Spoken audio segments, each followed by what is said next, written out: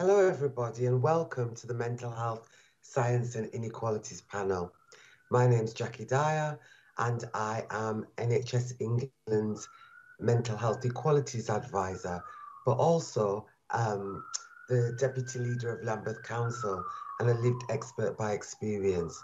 So the aim of today's session is to really highlight the importance for mental health science of tackling inequalities and being utterly intentional about doing so. So we're here to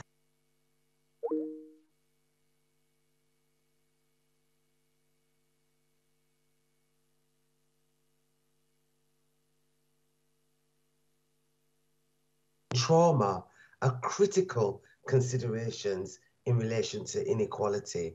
And I, in my role locally as a lead for a local borough, have face-to-face, day in, day out, around the interface of the social determinants of mental health and what that means for very many of our communities who experience multiple disadvantages and multiple discriminations. And there can be no greater time post-COVID, post-George Floyd, for us to really face the issues around inequalities and what that means for mental health.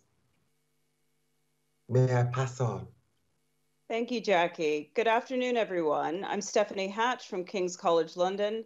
And today, each panelist will give us a brief introduction from their perspective of what mental health science is before we open up for a broader discussion. Speakers will address two key questions: how bad is the problem of inequalities in mental health, and how their discipline addresses inequalities in mental health. They will be focusing on the unique lens that their discipline brings and on solutions that it offers. First up, we have Anne John from Swansea University. Over to you, Anne. Thanks.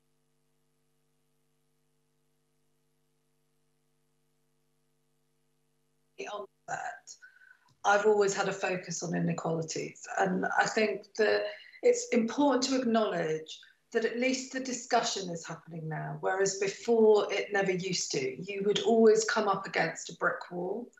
And I think in terms of inequalities in mental health, you know, we've talked a lot about wider determinants, but it's important to recognise that the inequalities we look at really reflect what's happening in our society. You know, we have not seen an improvement in life expectancy in our population for a decade. And that reflects all the systems that are interacting, that intersectionality that Jackie was talking about. And I think it's important to recognise there are inequalities in mental health. So there are people in our society who are much more likely to have adverse mental health outcomes. But also there are huge inequalities both in the physical health experience of those with mental health problems, but also in the mental health experience of those with physical health problems that are experiencing inequality. So it's deeply complex. It incorporates poverty, discrimination, childhood maltreatment. I think COVID has really thrown it forward. That doesn't mean people are going to act. So I was involved in the project led by Matthias Pearce from Manchester University, and basically at the beginning of the pandemic, analysing understanding society data, we showed that those whose mental health had deteriorated disproportionately were from deprived communities, young people, and people with young children. Analysing data up to October, the high-risk groups who'd had consistently poor or deteriorating mental health were those from ethnic minority populations, people from deprived communities, and those with pre-existing mental and physical health problems. You know, and I remember when we saw the results and when we were writing the press release, I just wanted to go, how many times do we have to keep highlighting this? You know, so governments, policymakers, commissioners, they do respond to the data we can put forward.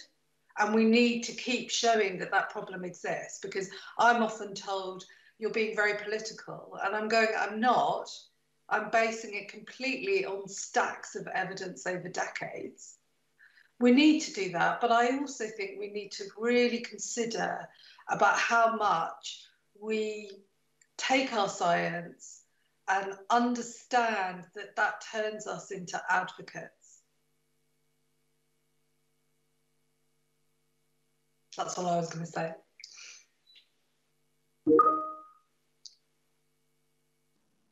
Oh, and I was going to hand over to JayatiDasMunshi from King's College. I may have got that name.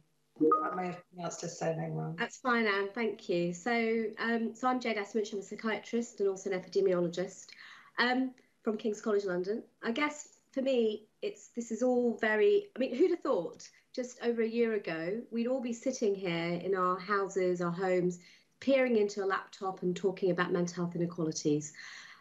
COVID over the last year has really impacted all of our lives.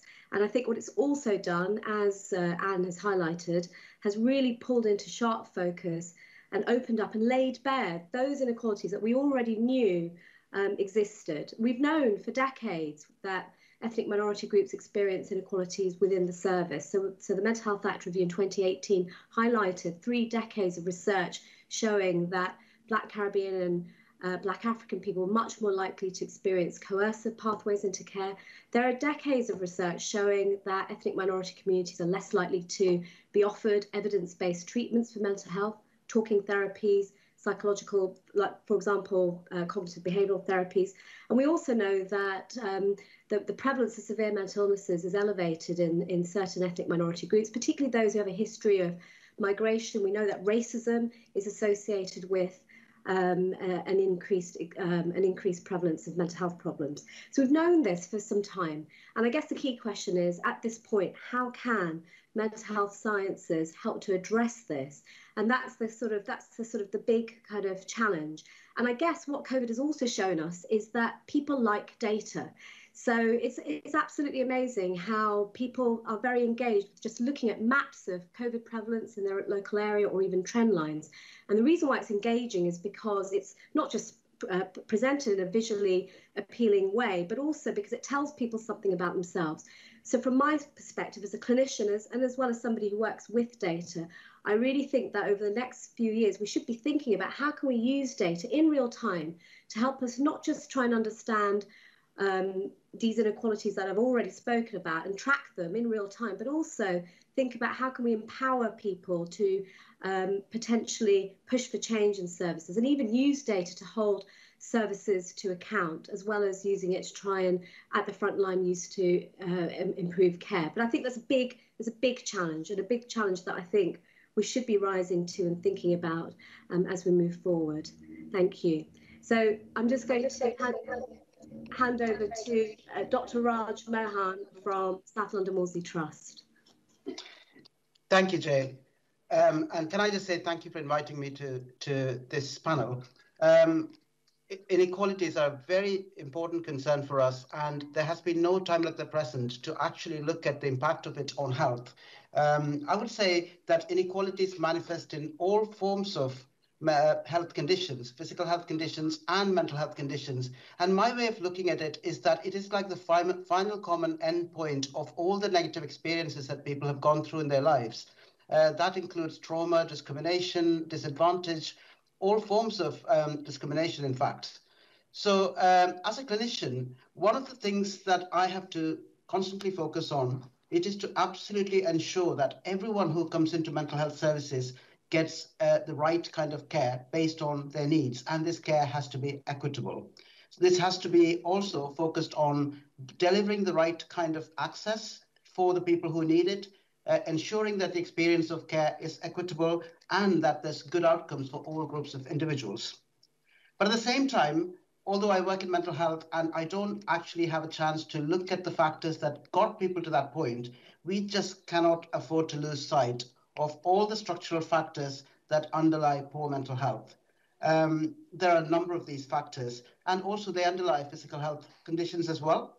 So structural disadvantage contributes to poor mental health or poor physical health through determining the social factors or social determinants of mental health.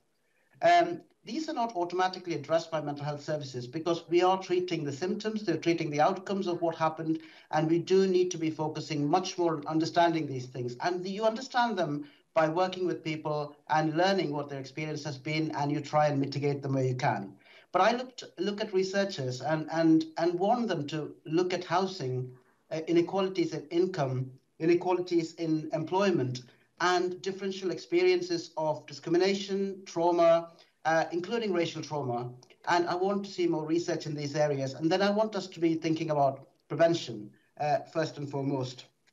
So I would say that mental health services have to move towards a trauma-informed approach where people are able to pick out racial trauma especially, but all forms of discrimination. And clinicians need to have the skills to work with all different groups of people. I'm not going to go on any longer, but this is my turn to introduce Frank Keating, and he's from the Royal Holloway University. Over to you, Frank. Good afternoon, and thank you for the invitation. My name is Frank Keating. I'm from Royal Holloway, University of London, and my research is mainly around racialized inequalities in mental health. I'm not going to talk about that because people have already mentioned it, but I'm talking from a social work perspective. And inequalities. Now, if we look at social work, the aim of social work, practice and research is to address social justice or to improve social justice. And this is enshrined in the international definition of the International Federation of Social Work. And social work, as we know, work with the most marginalized groups in society, work with multiple disadvantage. And so one would expect that addressing inequalities would be at the heart of social work research. Unfortunately, this doesn't follow through. I did a quick trawl through the British Journal of Social Work, which is one of the key journals in social work in this country. And inequalities is sometimes only addressed as a special issue or as an add-on or as a single issue. So this doesn't follow through. So how can we then make mental health science in relation to social work more engaged with inequalities? And I think a starting point for me is that we need to adopt a critical approach. And a critical approach can be informed by critical theory, can be informed by intersectionalities, social constructivism, critical race theory, critical feminist theory, queer theories, disability theories. I think those are starting points to help us to engage with inequalities, but we also need creative methodologies. So I would say things like participatory action research, co-production, user-led research are just some simple ways in which we can move forward in beginning to understand inequalities, and also because my view would be that if we have a sound understanding of the issue, then we can develop sound solutions for the issues. Thank you very much, and I hand you over to Gareth Griffiths from the University of Bristol. Hi there. So yeah, I'm Gareth Griffiths. I'm a researcher at the University of Bristol in the MRC Integrative Epidemiology Unit.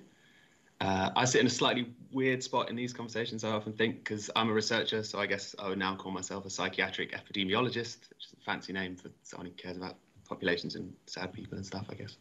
But by background, I'm a quantitative geographer, but my interest in my research topic comes from a personal experience of depression, having come quite close a couple of times in my life to not being here, I guess. But one of the things that I think that my background in a geographical discipline really brings to the table in discussing inequality specifically is an appreciation of context. And I think that context specifically is something that's come across so many times in the conversations that have been part of the MQ discussions so far. And I think obviously geographical science thinks of context as space and place primarily, but it can be location, it can be a social context. But I think context is important for two main reasons. So context is, as we've heard, incredibly crucial for mental health, but it's important for participation in studies, because it affects who gets counted. It affects people's engagement in studies, but it's also important because it affects your concepts. It affects who counts themselves, who considers themselves part of these groups who are identifying as mentally ill or not. And my main research area at the moment is that when we condition on participation in studies, when we only include people who turn up to studies voluntarily, that has real world implications, and it can bias the results of that research for not just the people who we are excluding, but also for the people who we are focusing on. And that's something that I think we're only just really starting to appreciate as a consequence. So, I mean, not to sound like I'm making it all about me, but I certainly wouldn't have turned up at those periods in my life when I was really not doing well. And I also at the time didn't count myself amongst those people who should identify as having severe mental illness. So I think my job now is doing all the fancy stats in the world, trying to get back from these voluntary participation studies towards estimates which we can generalize to the general population. And there are very smart people who do lots of very fancy stats on that.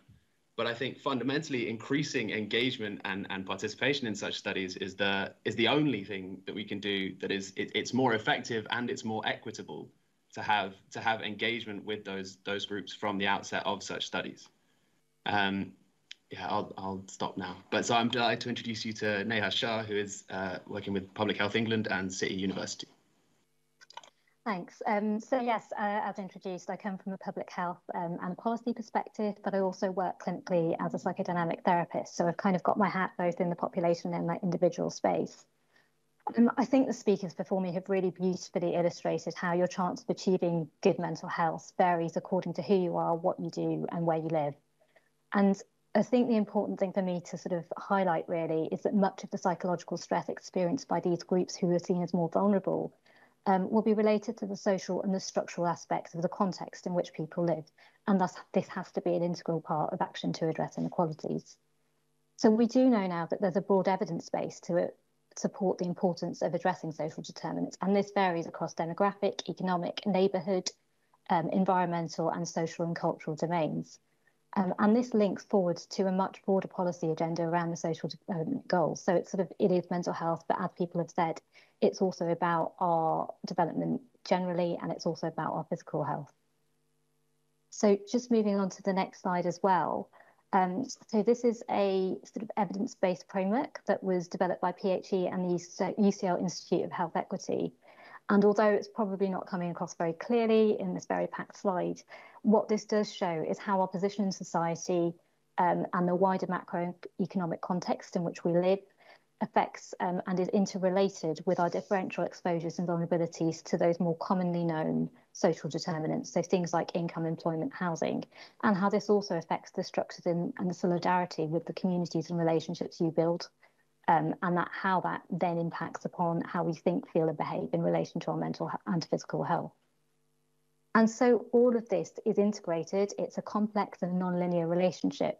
And so it doesn't make it easy to research, but it doesn't mean that because of that, we should be ignoring the wider situation and how all of these elements work together. I think it's really important that we use this knowledge to effectively develop policies and interventions that address these wider structural inequalities. And we do know that the evidence base is weak when it comes to this in terms of prevention funding, and also really in terms of knowing what to do in relation to interventions that address social determinants at this scale. And a recent Lancet Commission did also highlight how globally effective prevention and effective intervention at that non-clinical level is lagging behind. So in terms of the research aspect of what we need to do to help address these inequalities, I think we need to think about data sets, as people have mentioned, including everybody in those data sets, but also recognising the limitation of population data sets and where we need to do more focused research. Requires methodologies and interdisciplinary working, requires data sets that integrate social determinants and mental health outcomes, partnerships with communities and non-health settings, and also lastly, being interested in what works to improve mental health for everybody, not only those with established mental health problems, although recognising the increased need that this group have. Thank you. So I will now introduce Giovanna Polato from the Care Quality Commission. Thank you very much. I'm Giovanna Maria Polato. I'm an analyst team leader with the Care Quality Commission. I've been working here for about 15 years, and mostly on what we call large data sets. These are the data sets that are secondary use data. So they are collected directly by providers when care is provided to the patients or to the service users. And we use these as a means to understand what is happening within providers, but above all, to understand how people have received access to care, what the pathways into care are, to a certain extent, what their experiences are as far as we can within the scope of these data sets, and what their outcomes are. So they are a mean to understand and how patients, carers and family experience services and how services provide for the people who use them. We have been working on this for quite a long while. I mean, we started looking at these in 2005, between 2005 and 10, with Count Me, and when ethnicity was still not a well-established data item within the collections. And at that time, we introduced some other items that have become into their own more recently, such as assaults, restraints, recording, and recording of other adverse events that can happen during care in mental health services. We also have developed means to link these data sets together so that we can perhaps pick up patients who are being cared for in the mental health units. And when things work well in terms of linkages, we can follow them if they happen to be attending, say, A&E, either during their admissions or once they are in the community, and whether they are then admitted to acute. So we can follow up issues that might take place during the episode of care in that way. We have been working extensively on making changes to the data items that we collect ourselves, most notably during COVID. We were asked to assist the Office for National Statistics with notifications of death, because we have a well-developed notification systems that's used by provider. So we modified our death notification systems to work in a more in a speedier fashion, so we can assist the recording of mortality due to COVID, but also almost immediately we're asked to supply more data about protected characteristics of the patients who were notified to us as having died. So we introduced a better system of recording some of the necessary items, including obviously ethnicity and sexual orientation. We had some issues about the fact that it is quite difficult to record some of these items once the person has died, but we did the best we could at the time, and it worked quite well, to the point that we are now introducing changes to notification to other notifications of other events that will allow to follow to analyze the data by protected characteristics. We are somewhat hampered in terms of the use of secondary data, secondary use data, because obviously we have to maintain patient confidentiality, which where you have providers that are quite small, or when you start analyzing the data at quite capillary level, can be quite an issue.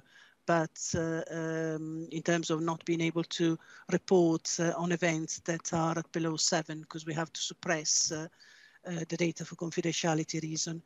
We've also been collaborating in changes to the Use of Force Act at the time when it was being considered and for implementation, and ever since, by making sure that changes to the mental health services data set to be able to monitor the implementation of the Use of Force Act were made in time.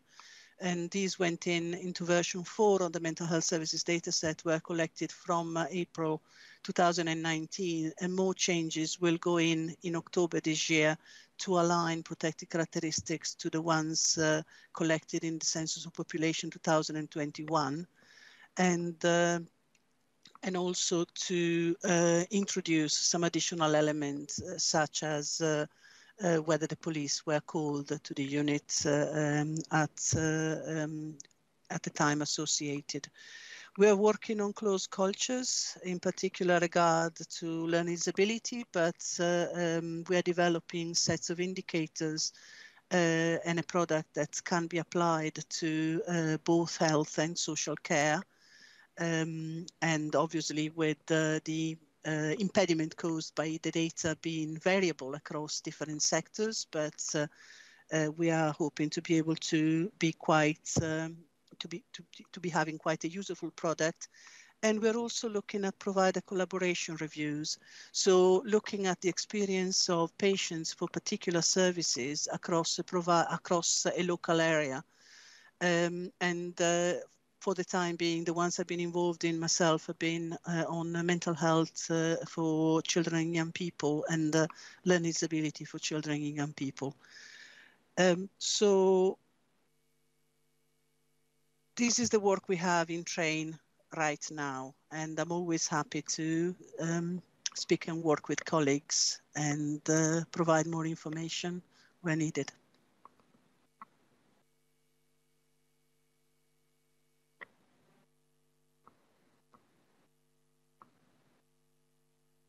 Great, thank you all. Thank you. I think right now I'll turn over to Jackie for any initial reflections on the speakers' comments. So I think that there's a resounding understanding that we've got to do so much better than what we've done thus far. And actually, it's almost like everybody knows, and yet we've not really put in the work to actually transform the situation. It's like, oh, the task is far too hard.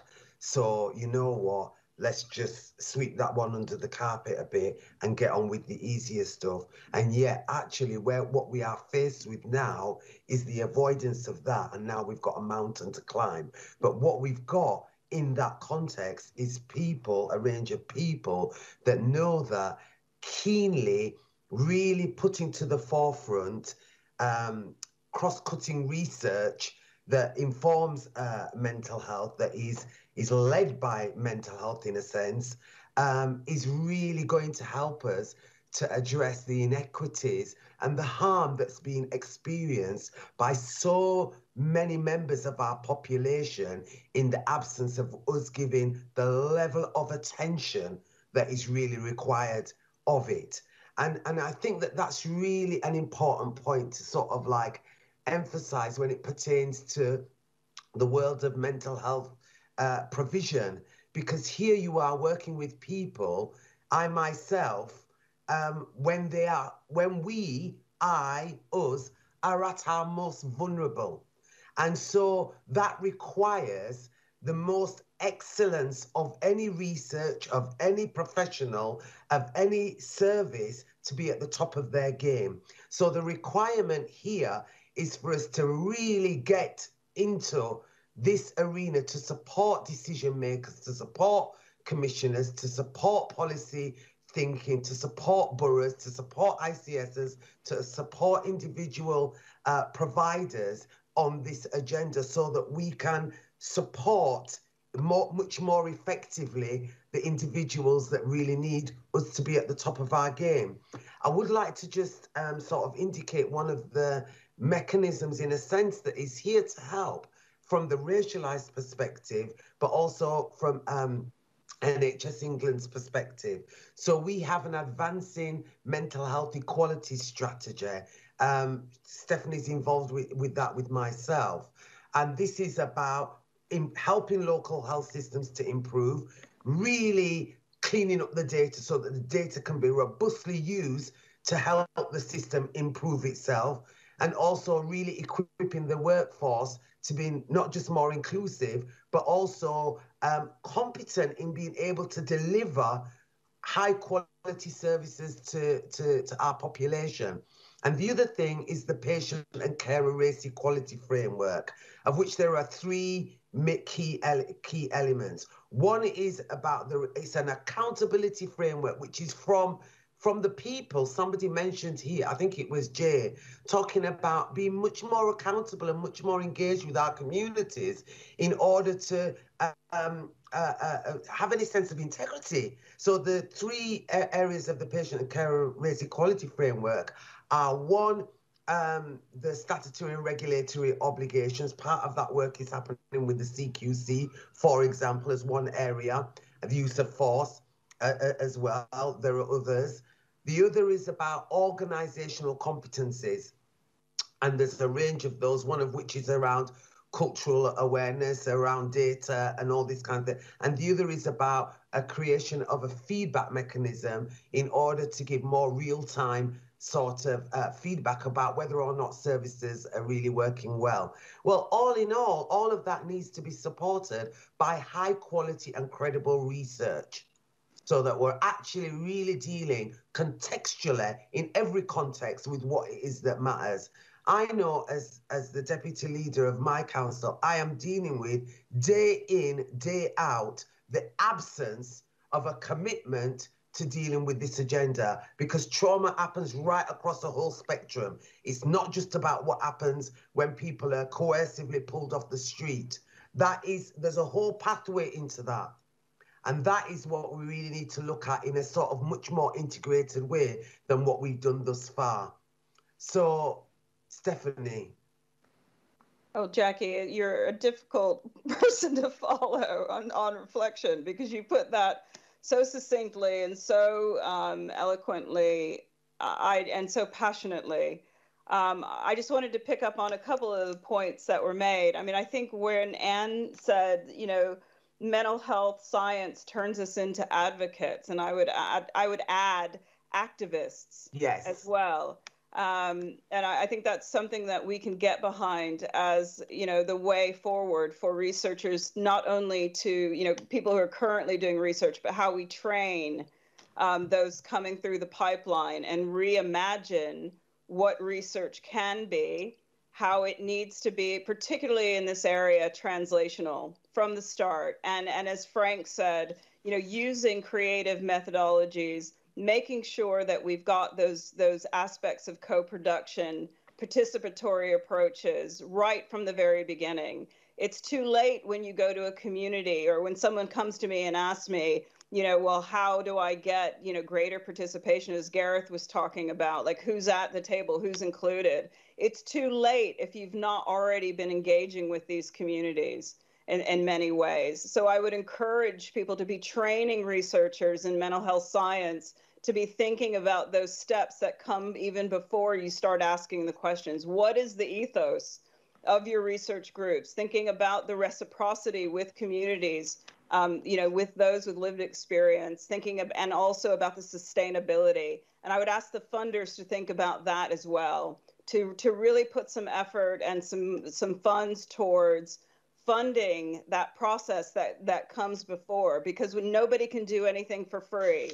As Raj was talking about, we're dealing with some serious structural issues, structural inequalities that, sort of overarching, influencing the experiences that people are having.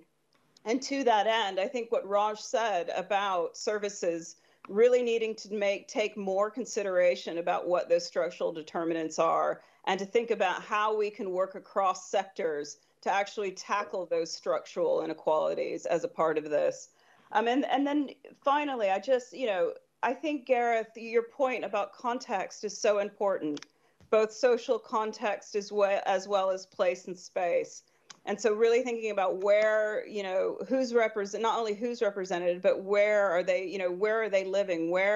Which areas are we not looking into? Where is the inequalities in rural mental health in all of this, in our seaside communities, and places that have been economically struggling, that have lost their industry. You know, where are those people in our work? Are we making sure that, you know, as well as the urban areas that are so important? So I will leave it there. I want to encourage, please, the audience to submit your questions. We have had a question come through that I'll read out, and it's to Jay, who mentioned migrants having worse mental health outcomes. But the challenge is that nationality is not one of the 9 protected characteristics. So when talking about diversity, either for co-production or in research participants, we need to make an effort to include migrants. And even, you know, making the point that even the funders won't, you know, don't many times ask you about this characteristic of people's lives. Could you say a little bit more about that, Jay? Yeah, absolutely. And I think that's a really good question. It isn't one of the protected characteristics. I suppose, you know, I think as Jackie highlights, we're still at the point where we actually need to collect those protected characteristics. We're still not doing that, actually, as just even a basic measure in electronic health records or you know, any sort of routine data source. So I think just to make the point that we need to do that, we still haven't done that properly. But I think you're absolutely right. I think migration is one of the aspects that I think could potentially, that lived experience of movement, the reasons why people move, all those things can come into play when we're thinking about mental health. But I also highlighted racism. There's a fairly robust literature around impact discrimination, increasing the risk of mental health problems, any physical health problems, any health problems actually, not just mental health. So there are, I think, many factors that come into the lived experience of ethnic minority people in the UK that I think can play a role. So it's not. So I think it's not so much. You know, we have the protected characteristics that we do need to be collecting data on. But I think in those very well designed studies, we need to be thinking about what it tagged, I guess, to the research question. What is it that we're actually trying to assess, and then developing methods to work with those groups in, you know, co-production efforts or, you know, and elsewhere. Thank you, Jay. I think what the next question I'd like to open up to the panel more widely. And the question is, what would the panel suggest is done to encourage the greater inclusion of individuals who are most at risk of being detained into research that will impact themselves and others in their community? Anne. So I guess, you know, grassroots, it's what you say. It's working with people in communities, co-producing, having them in from the design of the study, letting people have some ownership because they've been there from the beginning. And I think that grassroots, that's how. More strategically, I think that research councils need to make these things stipulations in when they're doing their sort of grant descriptions. You know, make sure that the population that the population you're recruiting for your study has to be representative, has to include people from, you know, ethnic minorities, but also from other protected characteristics and inequalities. And that researchers then, because it's linked to funding, that it's in the call spec, have to do it. And I think that's, you know, when you think about behaviour change in general, and I've been doing a lot of that stuff during COVID, you know, if you think about something like seatbelts, it requires both changing the way people think about something, enabling them to make those choices, but sometimes hugging that in legislation. So I think a big change is research councils changing call specs and changing and ensuring, and I know that they do a lot of this, increasing representation on panels with researchers from very diverse backgrounds, not just ethnic minorities, but socioeconomic backgrounds, so that you're getting that diversity of perspective. Great, thank you. Frank, would you like to come in? Yeah, I would echo that, and I think we should use the motto from the disability rights movement, which says nothing without us. nothing about us without us is the important thing. But I also would suggest, I mean, I was just doing a piece of work around Black men and mental health recovery. And I recruited participants through community organizations that I work with.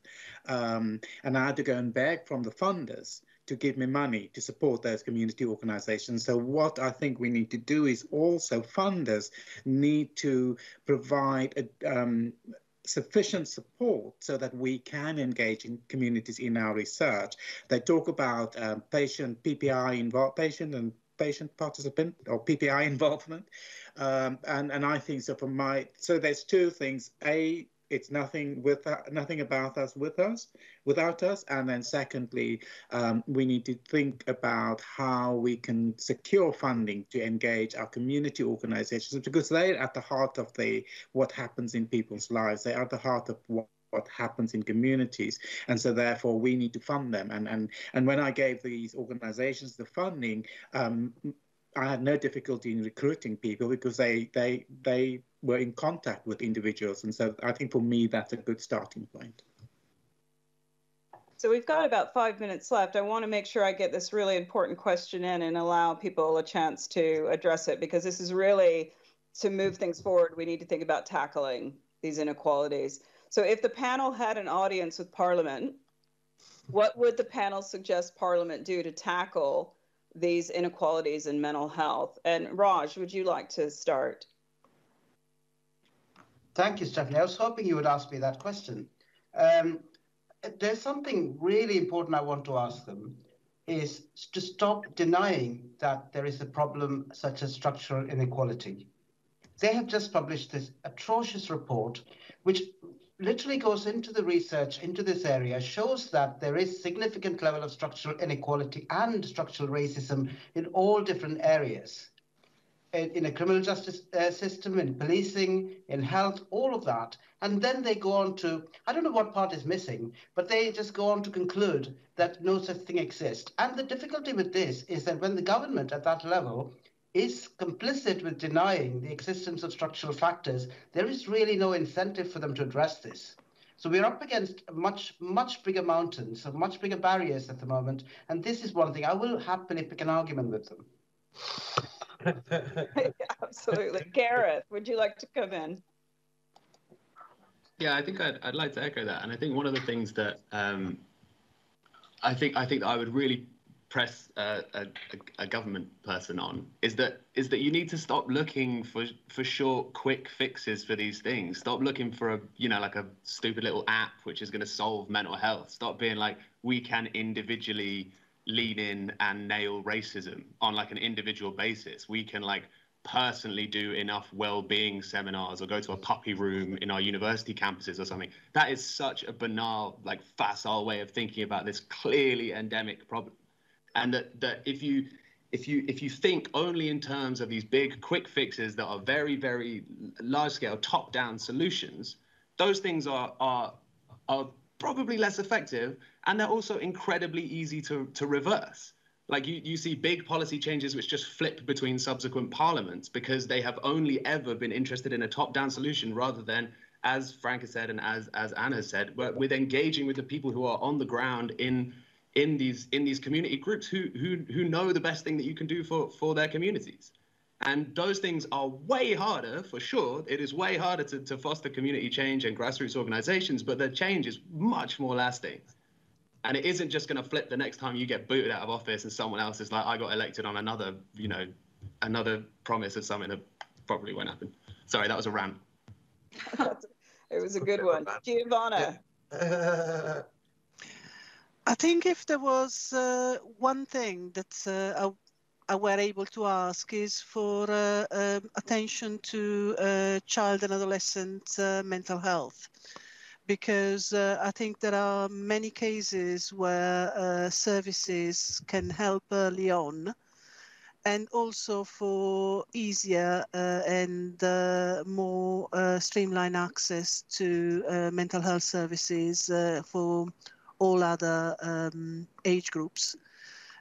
I think that there are still inequalities, geographical inequalities, if nothing else, about how easy it is to access services when at the beginning of one's journey into mental health services. And if that were to be easier, it is possible that many potential issues might be ameliorated earlier on.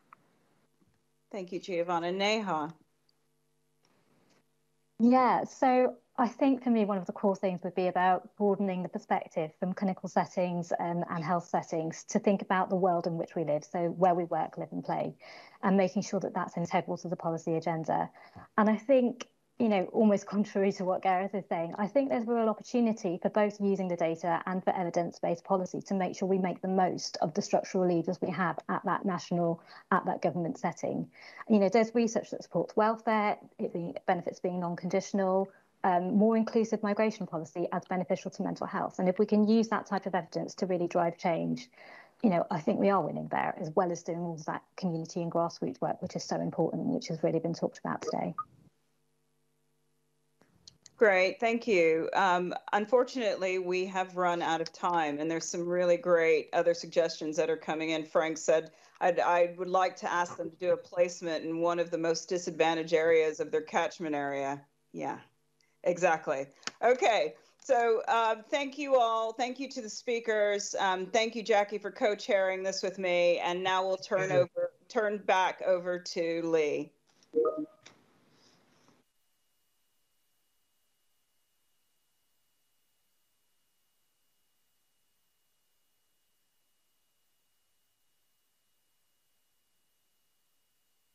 All of our panellists for an incredible discussion in our headline slot of the event.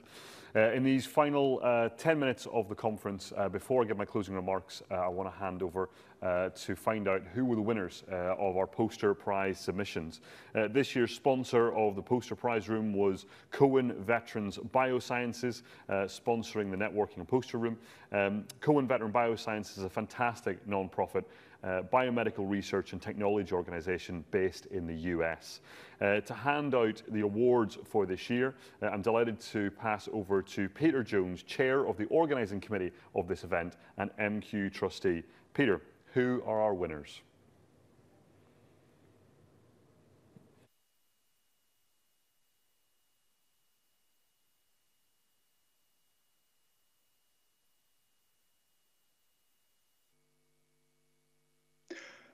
Well, thank you, Lee.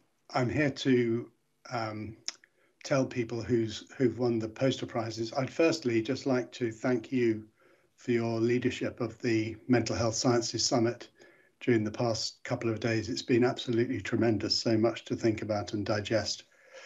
But my task is the posters, and I'm here on behalf of the organising committee. The standard of posters was absolutely tremendous. We peer-reviewed all the abstracts. They were excellent. Not all of them got through the triage. The posters were even better, and it's a real pleasure to spend time with them.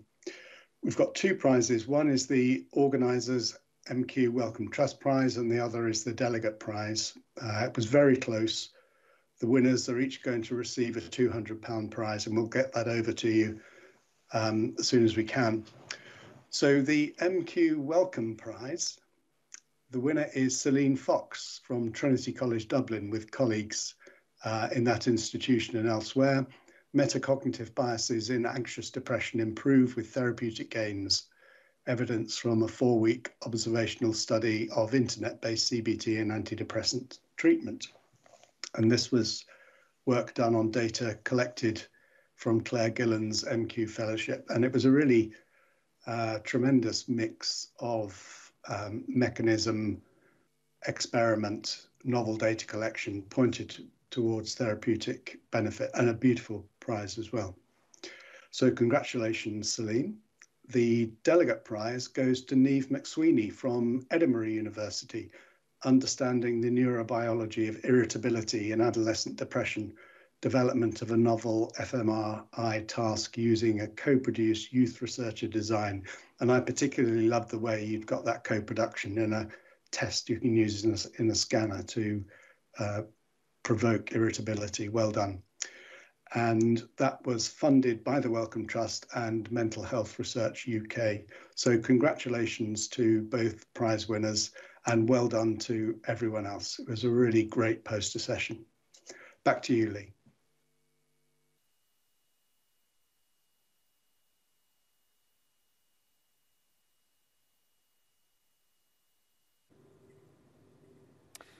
Thank you, Peter, and congratulations to both winners, and thank you to everyone who submitted a poster this year. It lays with me to try and bring all of our thoughts in the last 2 days to a close. The best I can summarise and offer is 4 very lay understanding points of what I think it is I've heard over the last 2 days of content. The first thing I think I've heard is that we've got to work harder to recognise the trauma of inequalities and put those people and communities that are currently often invisible in research at the very centre and, importantly, at the start of planning how we answer some of those tough questions. The second thing for me is I think we've seen again and again the advantages of taking a whole mind, body and brain approach to mental health research, combining all disciplines, and perhaps COVID has given us the moment and the opportunity to organise in a more collaborative way than we ever have before. There's also been lots of conversation about the need for better data and focus on data structures, and we heard the announcement about the Data Mine project that's being funded by HDR UK and MRC. If you're out there and you want your data to be part of that project and to help to advance that infrastructure, then do get in touch with Anne John, who's the PI of that project. And the fourth and final thing, I think, from my perspective is it's been incredible hearing the voices of so many with lived experience and the challenges they've set.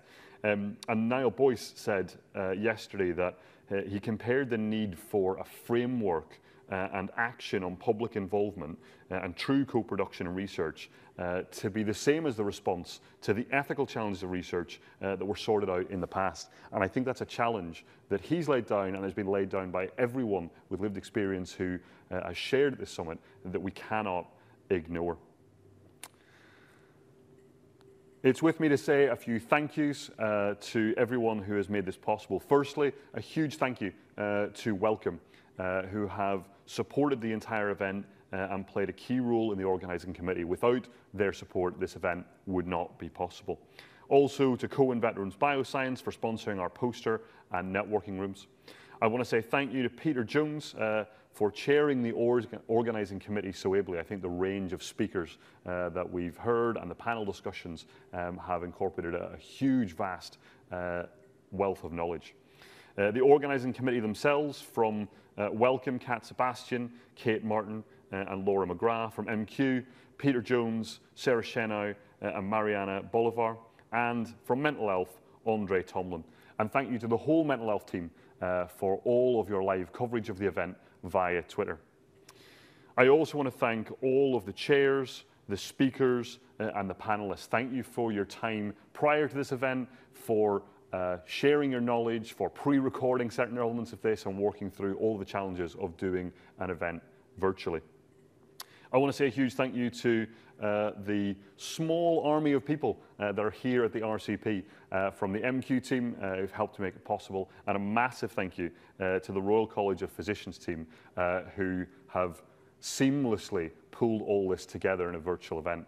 You can't see them all, but they're right up there staring down at me. They're waving. Thank you so much for all you've done and working through all of the challenges of this event.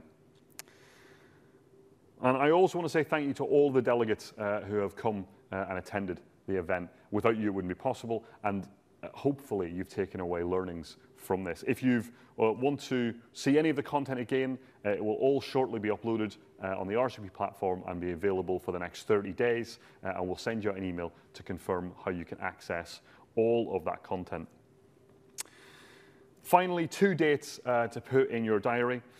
Firstly, the MQ Mental Health Data Science meeting that will be taking place on the 22nd of September. The theme of this particular meeting will be mental health, data science, inequality, diversity and representativeness. So you can find out more about that on the MQ website, where you'll be able to book your free ticket there. And if you've enjoyed what you've heard at this summit this year, then put the date in your diary for next year's summit. It will be the 18th and 19th of May, 2022. I've given up on predicting what's going to happen in the world of COVID, so I've absolutely no idea how much it will be physical, virtual, or what that will look like, but I have absolutely no doubt that as we bring the mental health sciences community together, it'll be a fantastic opportunity to tackle the big questions and, just like this year, come up with hopefully some tangible actions as to how we advance mental health understanding to create a brighter future for everyone. Thank you all. Have a great rest of your evening, and I hope you've enjoyed the Mental Health Science Summit 2021 in partnership with Welcome.